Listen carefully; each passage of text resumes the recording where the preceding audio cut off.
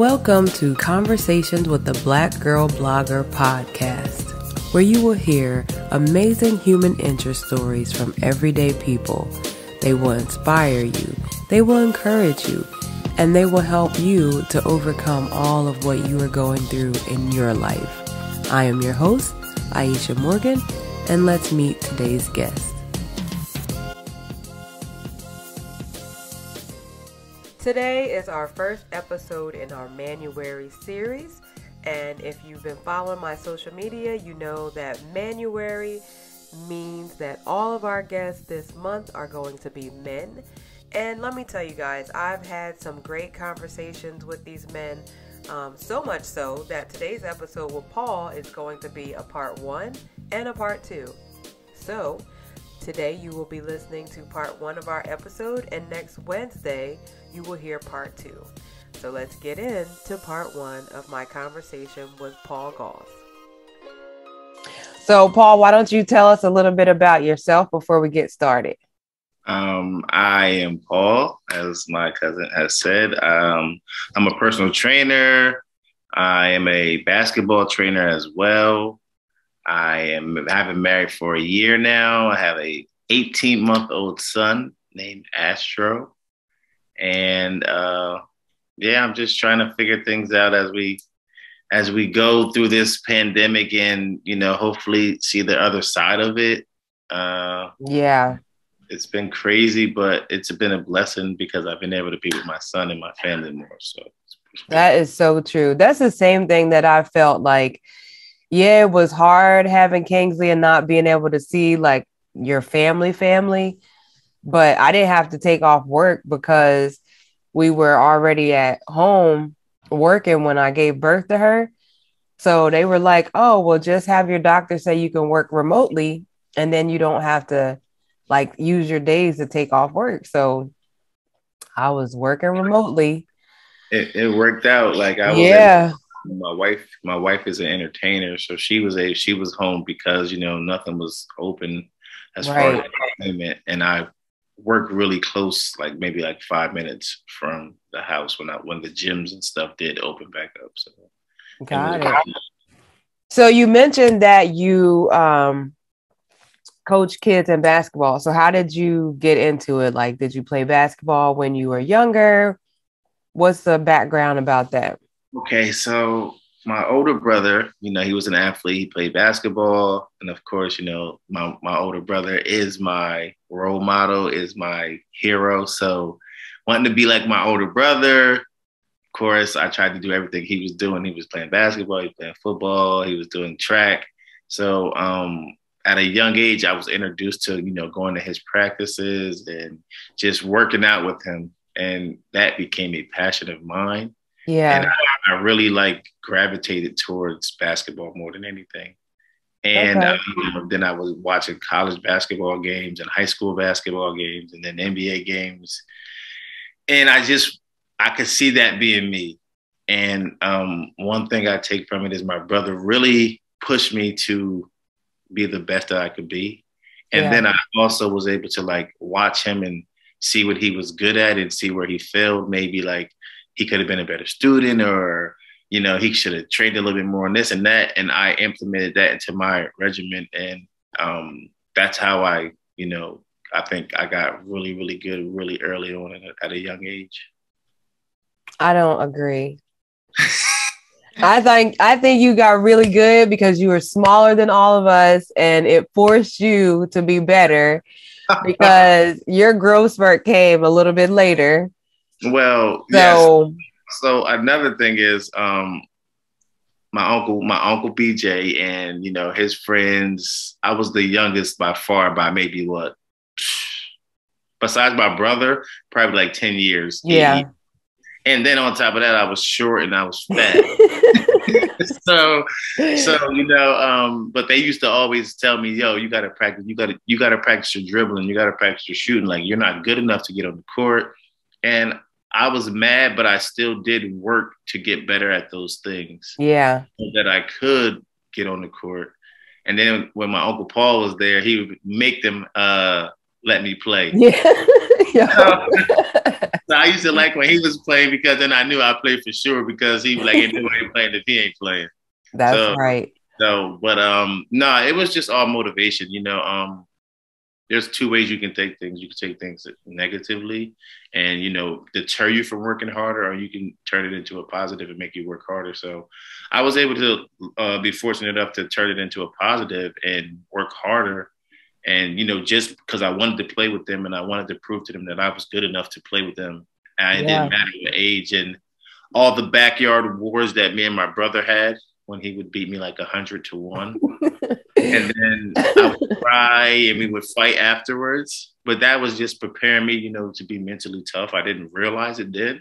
Yeah. But I realized it now, like he was preparing me to be mentally tough when, things get hard. And every day I would still come out the next day like I'm gonna beat him, knowing that I wasn't, but I was gonna give it my all. So just certain things that you take from your childhood that you don't even realize that are building you up to be the person that you are it's crazy when you look back at it and you can just pinpoint some things that that stick with you to this day. Yeah. So when do you think was the turning point for you in basketball or just in sports in general? For basketball, it was probably after my freshman year. After my freshman year, I averaged like 25 points, and our team wasn't very good, but individually I did very good. Yeah. And going into that summer, like going into the summer to be a sophomore, I beat my brother one-on-one. He couldn't beat me anymore. And then that's when I was like, I have arrived. Right. All the stuff that I did like during the season, it really didn't matter. When I was able to beat my older brother one-on-one, that's when I was like, I'm a good basketball player. Yeah. I arrived. That was like my milestone goal right there at that point. And then just after that, just like sophomore, junior year, senior year, just adding things to my game that I struggled with the previous year really helped me. And then I was able to get on a really good AAU team where I played with like J.R. Smith and Andrew Bynum. And those are two NBA players that went out of high school. Mm-hmm. Just the level of competition and seeing like where you rank among the people nationally was an eye opener also, and able to give me some humbleness to, continue to work harder and get better. So on your off season, did you have a coach or you kind of just did your own thing? I had my brother. I had my brother, I had my cousins, my cousin Andrew, and some friends in the neighborhood like Anthony Butler, Will Hill, Greg Shoemaker, all the guys from Brockmanville that played basketball. We were always, battling it out. Like every day we would find time to get on the court. So, having a good group of guys around you or people around you that's also going to support you and have you do the right things. And then, I had great coaches along the way as well that really put in extra time, like Sean Collins and his dad. That's my high school coach. Really put in a lot of extra time. And of course, my parents, my mom was always, and my dad, we would drive an hour just to go to AAU practices. And, just that as a parent now, seeing like all the stuff that a parent has to deal with on top of making sure that your kids have a life. And there's two other kids also that are active in playing sports. So just my parents, sacrificing some of their time and stuff to get us where we had to go was also a major part, because I would have never been able to do it without them. Yeah. So once you realize like you're in high school and it's kind of like, all right, I think I got it. I found it. This is it. When did you start thinking about like the next level of college and then beyond? Probably like not till maybe my junior year of high school, because like everybody was just always like, Paul, you're doing this, you're doing that, and it's so good. But I never looked at it like that, like, because I prepared myself. Like nothing was like surprising to me that what I was doing. For me and my close knit friends and guys who know me and watch me grow up, I would say they were proud, but maybe not surprised. You know what I mean? Because they watched me put in work and they watched me grow over the years. So it was kind of just like walk in a way. Like Yeah. I just this is what I expected of myself. I set high expectations and I prepared myself for the moments that was put in front of me. And I felt like for the most part that I was able to, like, grasp those moments and take full advantage of it. But you also played football. So how did you decide what you kind of were going to focus on past high Um, school? the craziest thing is a lot of people say that I was better at football, but that wasn't my passion. Like football Yeah. was fun, because all my friends were playing football, and it was just like, okay, let me go try football. I didn't play football my first year till seventh grade, and then I played all through high school, but it wasn't my passion. And Yeah. the decision for me was, what could I play at a higher level for the longest, like knowing me, and it was basketball. And I even tried football right after college, which is crazy. Right after college, my senior year, I went and worked out with the Jets, because they Okay. had moved their facilities to Florham Park, which is up by Seton Hall. It's like 20 minutes away. Mm-hmm. And I actually worked out for the Jets. They really liked me, and they sent me to Vegas. It was called the United Football League. I played in there for 3 months. I hurt my hamstring. Oh, Yeah, I hurt my hamstring, so I had to go to like Alabama and see some special Dr. Andrews, like a special doctor or whatever. But I wind up at that very point because I didn't want the what ifs. So the opportunity came, and I was like, all right, let me just cross this off, because I always did have an itch to see, like, hey, would you be able to, play at that level or play in the NFL? And it just answered my question that I should have been playing basketball. yeah. I did okay, but just like mentally and physically, it's really taxing, and Yeah. it's a tough sport. Like going from 4 years in college to that was really tough. So I was like, nah, I'm gonna go back and play basketball. So you said Seton Hall. How did you make the decision when you were being recruited to go to Seton Hall for My, college? my recruitment process was very stressful for me in a way, because the fact that I was being recruited for football, basketball, and track. And it can get overwhelming when you got like coaches calling in, you got letters coming in every day, and you're trying to schedule your visits. So I ruled out track, pretty early on. I ruled out track, and it was between football and basketball. And I was so unsure of what I wanted to do, because Yeah. I really wanted to do both, but a lot of schools would not let me, because they would say you will be a high recruit on the football side, or you'll be a high recruit on the basketball side.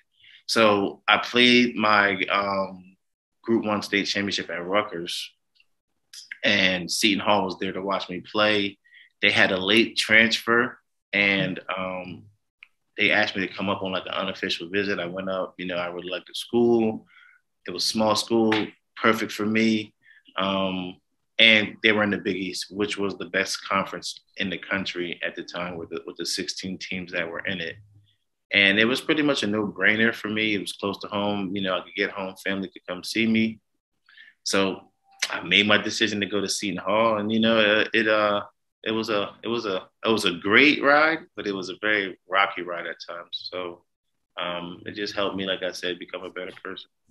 I think that like too, when you make that transition from high school to college, um, everybody just thinks that it's so easy. But I don't know about you, but when I went to college and ran track, it was just like a totally different state of mind. Like everybody is you, meaning like everybody's as good as you.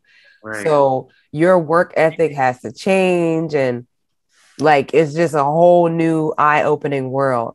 So did that happen for you, or was it kind of like you prepared yourself so you were ready for it?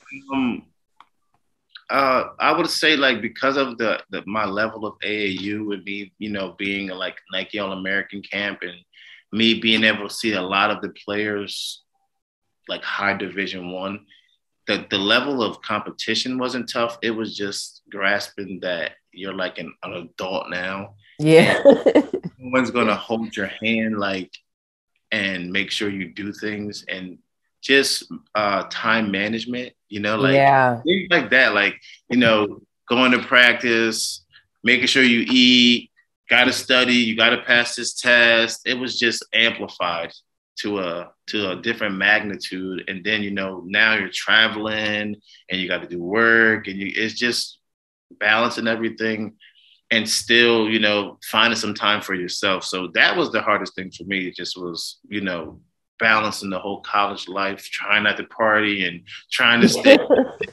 and doing different things, And then, like my freshman year, I was homesick. Like I wanted to be home because I was never away from home at like that extended period of time. So Yeah. all those things were tough my freshman year, but I felt like it got easier. Like I didn't even want to come home like my sophomore and junior, senior. Like I'm still up at school, like so.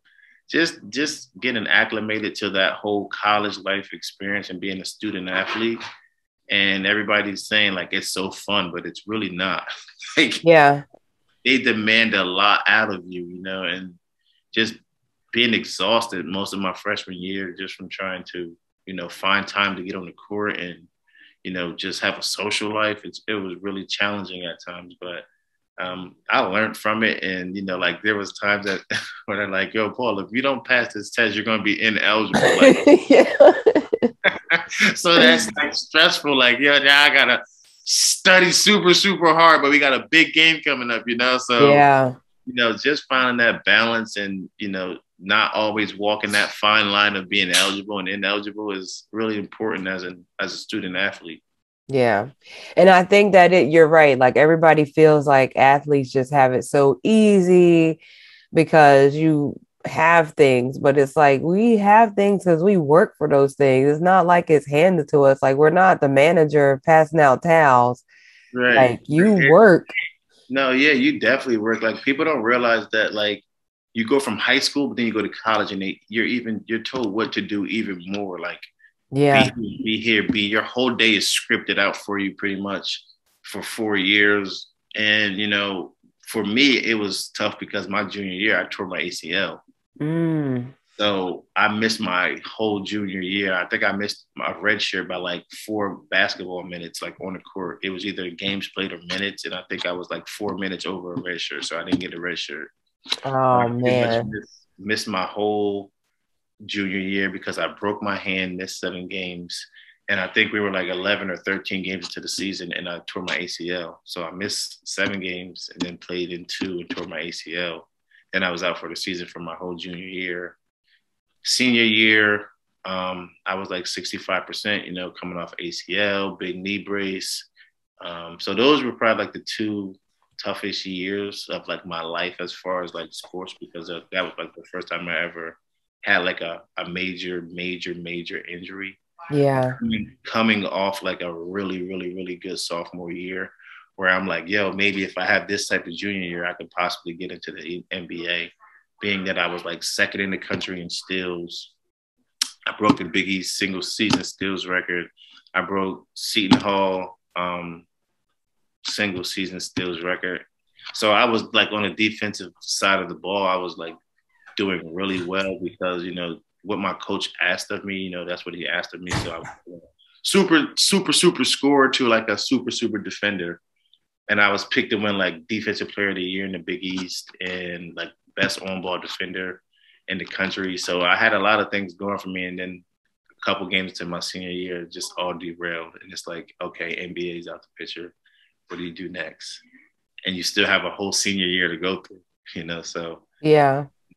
It was really taxing and it was really tough, but, I did have good people around me and I had family and friends that, kept my spirits up and, they're like, oh, that's not the end of it. Then that's when I went to overseas because I really didn't know too much about overseas. And then that's when I kind of, was looking into overseas and how that basketball life would be.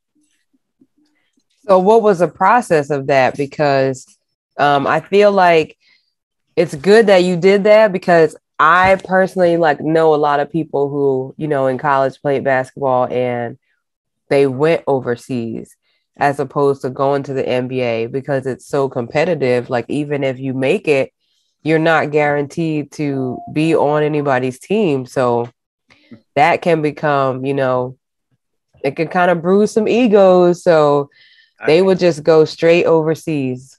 Yeah, I tell people all the time, if you look at like professional sports, basketball is the hardest sport to become like an NBA basketball player. Like to be at the top of that sport, there's 300 and now 330 Division I schools. Yeah. Then you got Division II, then you got Division III, then you got junior college, then you got NAIA, then you got overseas people that trying to get into the league, and it's only for 60 spots. Right.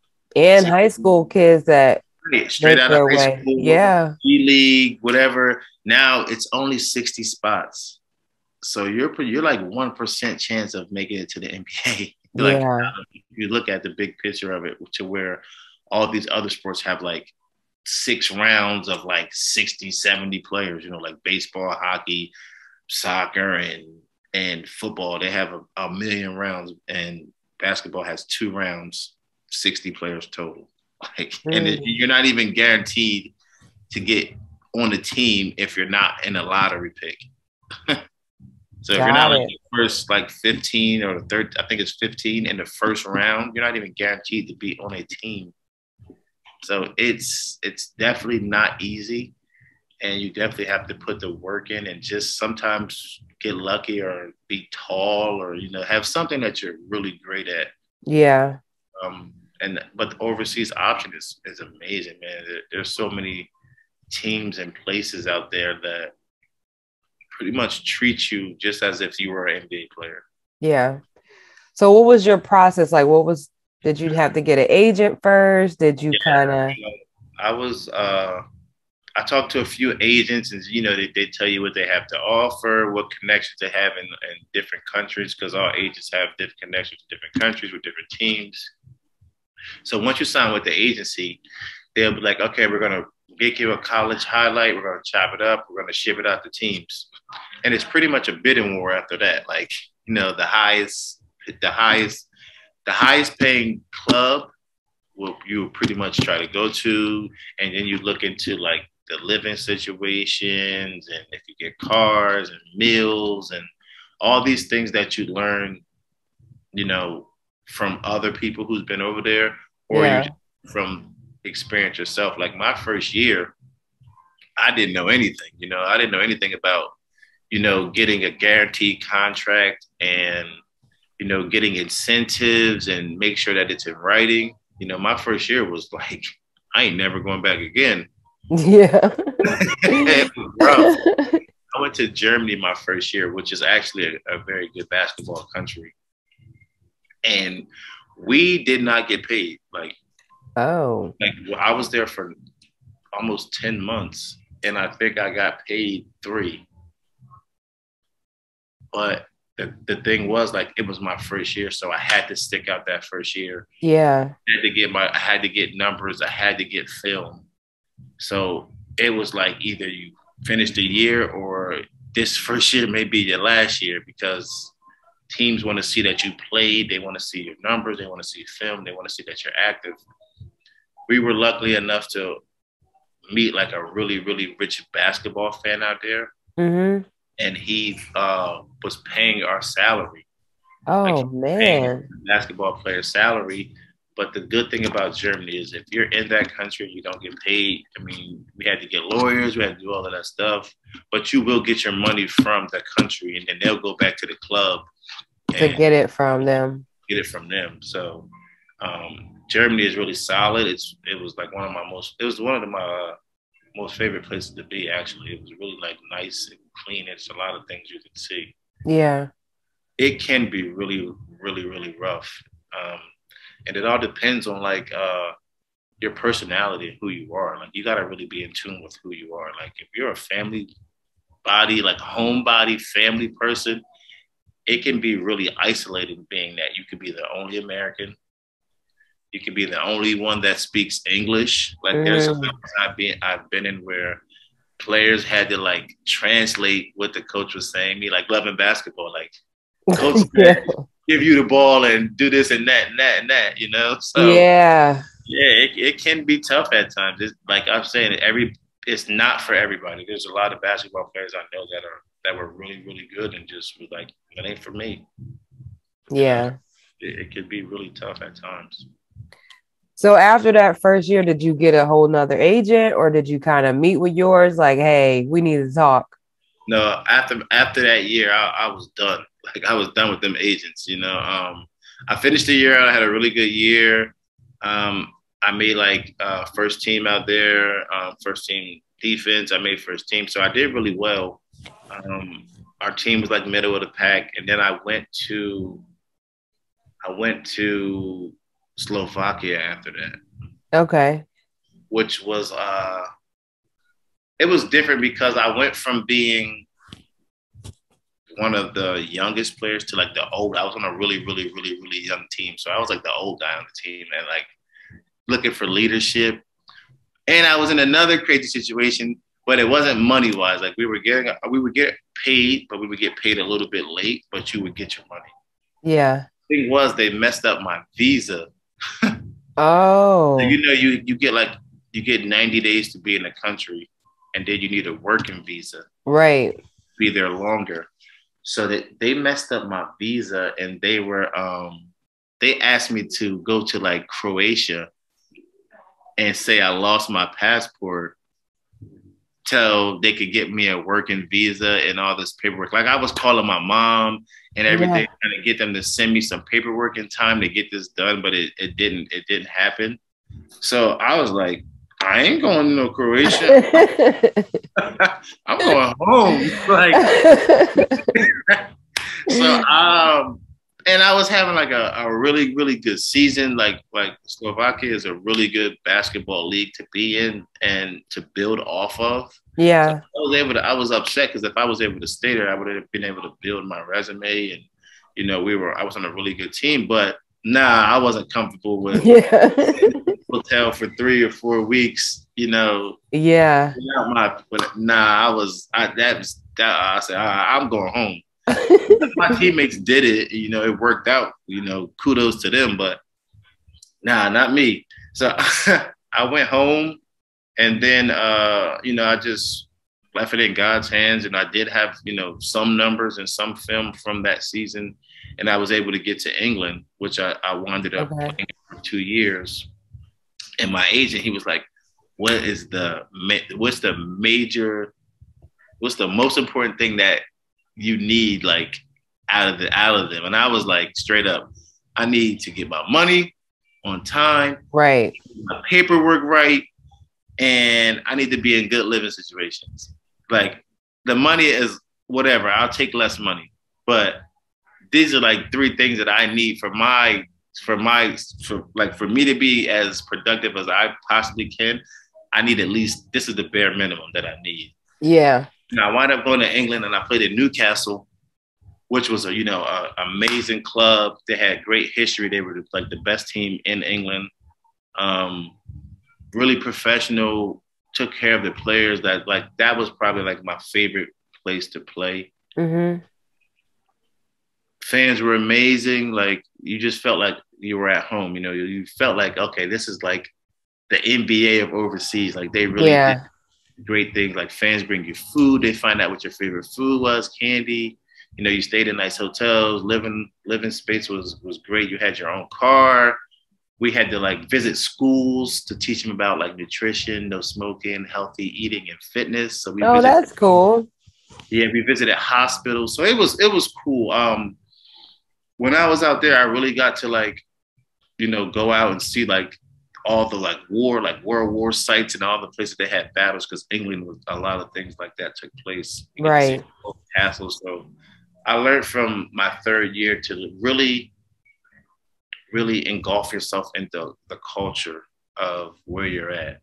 Like I could have did it more in Germany and Slovakia, but when I got to England, I was sightseeing. And then after England, I went to Morocco for 2 years, which was like totally different. Yeah. From going from there to Morocco, where it's like you get an appreciation of what you got. You know what I mean? Yeah.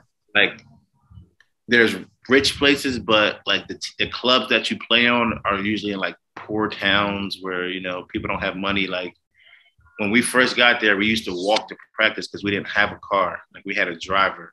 We didn't have a car. But if the driver ever came, like sometimes she didn't come. Oh.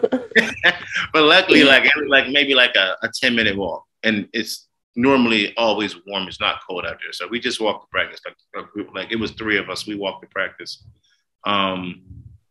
And when we were walking to practice, you would see like kids out there playing soccer, like barefoot or like nothing. Then they come up to us and they'd be like, after season, they pointed at your sneakers. You know, like they wanted our sneakers like after the season. Okay. They knew we were basketball players. Yeah. They know when you're coming in town. Like they know when the season is. They know what houses you stay in because the athletes just stay in the same houses year after year. Right. So that all the people know. So like after the season, me and my teammates, we just took all our stuff. We just had stuff on our back and we just took all our stuff out and just laid it out for all the kids to have all our clothes and sneakers and socks and everything. Drawers, they took everything. They took everything. So like being over there really, you know, gives you appreciation of what you have at home. Yeah. We often take things for granted as, you know, Americans. Like that's what I've learned, you know, like a lot of Americans take things for granted and then you go to other places and then you can really see like why people do want to come here. Cause I'm like, why y'all want to come here? Yeah, like, that's me too. I'm always like, this not that great. Like right. You know, but for them, it's like, you live here, you'll see why, you know? Right. So yeah. It gives you perspective on, you know, just getting out of your area, getting out of your country, out of your state, getting to another country and, you know, seeing different things really for me was great. Like it taught me how to interact with people, all types of people, you know, it taught me how to like, yo, go get you a translation book and learn about what these people are saying and doing. And, you know, because, you know, I've been on all sides of the coin where just like teammates are telling you the wrong thing on purpose because they don't think that you know, or they think that you're too ignorant to try to understand about what's going on. And then when they do see like, okay, he understands enough that we just can't be telling him anything. Yeah. They treat you with a different type of respect. Like, yo, I thought that you were going to be just an arrogant American who comes in here thinking you're better than anybody. We know you went to Seton Hall. We know you played here. We heard about it for 2 months before you came after you know, like, we're tired of hearing about it. That's what they're like, basically, you know what I mean? Yeah. But then once they like see that, like, you know, you're just coming in there to you know, help the team win and you're just a overall good person, then everybody usually like, you know, lets down their guard and then they'll take you out to eat. They'll show you the places to eat. They'll show you the American spots. So, I mean, with that being said, it's just about, you know, just trying to be a good person and, you know, your foundation of what you were brought up, you know, being taught like by your parents and respect for everybody and just, you know, going into things with an open mind and not a closed mind. So when you left Morocco, was that it, or did you go somewhere? I went to Morocco, and then I played in Dominican Republic. Okay. Which was like totally different too, because it's like really lax. It's super hot. Like you practice outside underneath of like a pavilion with a basketball court because it's so hot, and they don't got air conditioning. But the game like a really, really nice, cool air conditioned gym. You know what I mean? But they ain't about to be cutting the lights on and doing all of this stuff for practice. So, but you know, it was cool. It was fun. You know, I was like, oh man, I'm Dominican Republic. You know. So it was like a vacation / work. Yeah. You know, it was different. And then I got to like play in Dubai for a little bit, which was cool. Just seeing like how they built that up that whole place in the middle of nowhere. Yeah. You know, like I'm like, this is crazy. It's so expensive out there though. I'm like, I gotta get up out of here because I heard. Yeah, they're driving like Corvette, like a Corvette and a Porsche is like a Honda Accord. Like it ain't nothing, you know. Like you just see them everywhere, like all high-end cars, like the buildings, and like skyscrapers, and we were going to see like the Burj Khalifa, like what's the highest building in the world, and they're like telling us how it was built, and he's like, these people probably made like $300 total building this building, like. So it was interesting, and just getting to see different places and different things was cool, and traveling the world. I mean, for free necessarily, it's pretty cool also. So yeah, you can't beat that. So was that the last place that you played? yeah, that was the last place I played because I was getting a little bit older, and I took a year to finish school. I had a class to finish because I went and played football. I had a class to take in that summertime, but they was offering me some money that I needed, and it was enough money that I'm like, yo, I'm out. I'll come back and finish the class later. So luckily, like I had like the same academic advisor were there, and one of my former teammates was an assistant coach there. So I reached out to them, and I'm like, hey man, I'm trying to come back and finish school, but I ain't paying for it. Like, what do I need to do? So they were, they like, yo, just come to class and, just take it serious. So, I had to go back and take like a senior seminar class. Okay. Which was cool. I did fine. I passed. And that was like a personal achievement for me to make sure you finish school because, life after basketball. Right. Is coming, and we actually had talks like, yo, what do you think I can do with my degree and certain things? But I think I'm going to stay on the sports side. That's why I became a personal trainer. Now, hearing you say that, because I feel like when we graduated college, like me and my teammates, I don't really feel like we were transitioned out into the real world, if that makes sense. It's like, okay, you're about to be done. Thank you for your, being on the team and doing all these things. Come back and visit us, and don't forget to give your alumni money. Like, right. Like that was it. And like, I wrote this blog post because kind of talking about you're just thrown out there with no type of transition, not just like being an adult, but like working out. Like I wrote about the fact that like, I don't know how to work out to be fit. I know how to work out to train for something.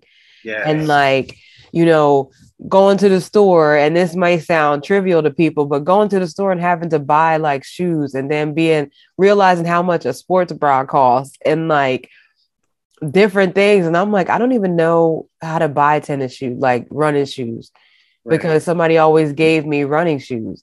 And if I needed orthopedics, I went and got orthopedics from the school. Right. So it's like, how? Now what? Like, how do I even do this? So for me, it was similar to your story, but it was overseas because it was like, high school, never had a job, just played sports. And then I was good enough to be on really good teams, like even for basketball, to where they paid for my flights, they paid for my sneakers, they paid for my housing, they paid for food. Like in high school for basketball, I really didn't pay for anything because I was on a Nike sponsored team. Right. So I didn't really pay for anything. And then going into college, you don't pay for anything. Like nope. No books, no housing, no, you don't pay for anything. And then you get like money, like Pell Grant, and then you get like meal money. So you're finding ways to get money still to do things in life. And then it was like, okay, overseas. Now it's like, okay, I get paid, but I gotta go grocery shopping. I gotta cook my own food. Yeah. They don't give us like treatment, like I'm used to getting, like STEM machines and game readies and all that stuff. They don't even have it. You in a bucket with ice, like a big trash can full of ice. That's your cold tub. Yeah. Or you buy ice and you put it in your tub and filling it up and sitting in it. You like things like that. Like you just had to learn on the fly. And that's where my mom, I would watch my mom cook, but I really put everything that, she taught me into action when I was over there, because it gets expensive. Yes. If you don't have like like some places don't have places for you to eat. Like they don't give you meals, so you gotta like either you eat out every night, which is really expensive, and you'll wind up if you're not making like thousands of dollars, you'll wind up not coming home with Any money. much to show Yeah. for, you know what I mean? So I really learned how to like budget my money and cook. And like my first month, 2 months out there, my strategy to save money was I eat peanut butter and jelly for 2 months. That's all I ate. Yeah. And I had like that was probably like my third or fourth year out there. And then like I had rookies come in and they were like, bro, why you eating peanut butter and jelly? Like I think because when you see your check and you see my check, right, you'll know why. You don't know why, you know what I mean? And then the following, they're like, yo, bro, I want that peanut butter and jelly, man. Like, so it's been cool because like throughout every year you have like certain teammates and guys that, you know, that just become lifelong friends. Like we keep in touch. They live all over the place, but you know, we still check in and keep in touch. And, you know, some of them are still playing. Some of them are on the other side of, like me, but you know, it's really like a different world, you know, as an athlete, you know. Yeah. Like people be like, yo, you gonna join the frat, bro? I'm like, I'm kind of in one. Like, yeah, you know, like I got my teammates, my boys go to Rutgers, my boys go here, my boys go here. When I go out to that city or that town, you know, I call them and you know, you can check on them. And then some are even in Philly that I played with overseas, so that I keep in touch with. Yeah. So it's a cool thing, you know, to be an athlete, you know. And it has its perks, but it's also very, very taxing. And like we see now, a lot of athletes are coming out and talking about mental health. Yes. Because it's really taxing, you know. Just think about every night as an athlete, you are on a stage. It's a performance every night, you know. Yeah. And expectations come with what you do. And people don't look at you as being human at times. No. Like you and they also like don't feel like you should even have gripes, especially professionally, because of the amount of money that you get paid, which is so unfair. It's like their person is still having the same thoughts as a normal athlete would have that's not getting paid that amount of money. And they also don't look at it like, okay, I make a lot of money, but I also have expensive things that has to be paid for. Yeah. So the scale is I'll get a lot of money, but I have a lot of expensive things, or I live middle class and I have middle class things. Like middle class things cost money, middle class things cost money, lower class things cost money. It's all a level of stress in every level of it. Right. And you know, if something happens, and I mean, you always have that that thought in the back of your mind that somebody's going to come take your spot, or for sure, you know, injuries and stuff like that. Stuff is real. And when there's people depending on you and your family's depending on you, and like you said, you have expenses and bills to pay, and the drop of a hat, you know, year after year, when that contract comes up and it's ending, that could be stressful, because it's like, oh yeah, what if I don't get this amount of money? What if I get traded? What if they just totally drop me from the team? Right. There's incidents where like NBA players played in the league for 10, 15 years are flat broke.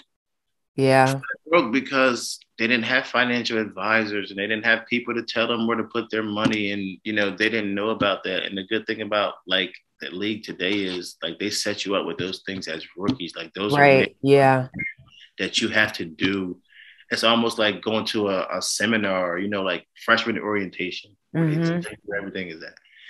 Now they have things like that set up in like the NBA and other places. And like, look at like Shaquille O'Neal. He's never spent like any money he's actually made. All his money's come off like endorsements.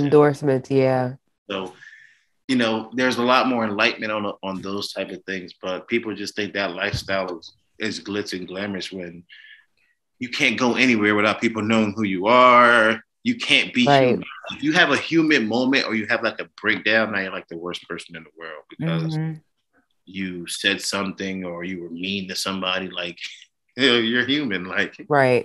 It's like people think they can say whatever they want to you. and then they pull their phones out for your reaction. You know what Yeah. I mean? It's definitely tough to be like an athlete that's known, and you know, but at the same time, you have to prepare yourself for it too. Yeah.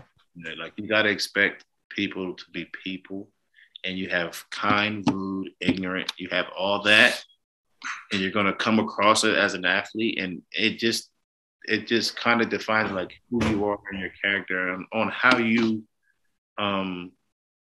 respond to it. You know, there's Yeah. times where I could have responded very negatively to what people have said or tried to do, but at the end of the day, I know that I represent something bigger than me. Right. Yeah. Especially like carrying that name on your back is like, there's a lot of people before you, and hopefully there'll be a lot of people after you that carry your name, carry your last name. And I didn't want to be the one to tarnish it. You know what I mean? Right. Yeah. So I just tried to always, you know, keep that at the front of my mind. Like, you know, you just walk away, don't say nothing.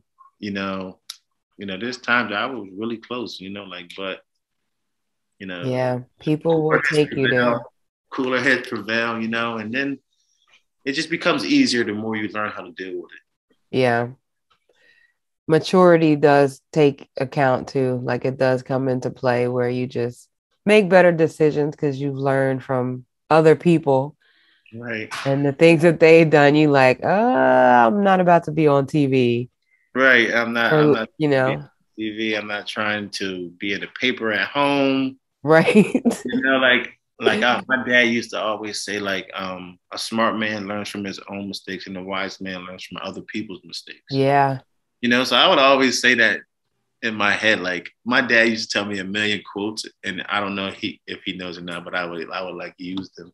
Like, you know, he would always be like, I wouldn't feel like working out, and he'd be like, "Oh, you plow deep while the slug is asleep." Like, or that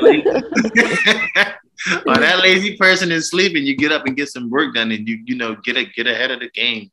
Yeah. Try to manage on your competition and people that are maybe. What if there's a million people that want to go from Seton Hall to play basketball? You know, what's going to separate you? Or there's a million people that want to go overseas and do different things. How are you going to separate yourself and give you the best chance for success? So just those little things and little quotes really, you know, when I didn't feel like doing things or maybe wanted to do something that wasn't the best, kept me in line a lot of the times. And that's a wrap on another amazing episode. I know that you were just as inspired as I was after listening to that conversation. And to let us know how we're doing, don't forget to leave us a review, like, share, and follow the podcast.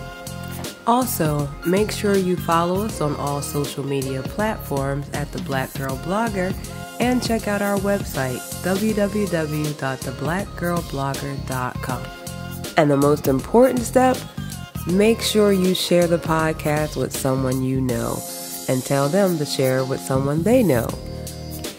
And if you know someone who has an amazing story to tell, or if you yourself would love to tell your story, leave us a message on our website or any of our social media platforms so we can reach out to you and have you on the podcast.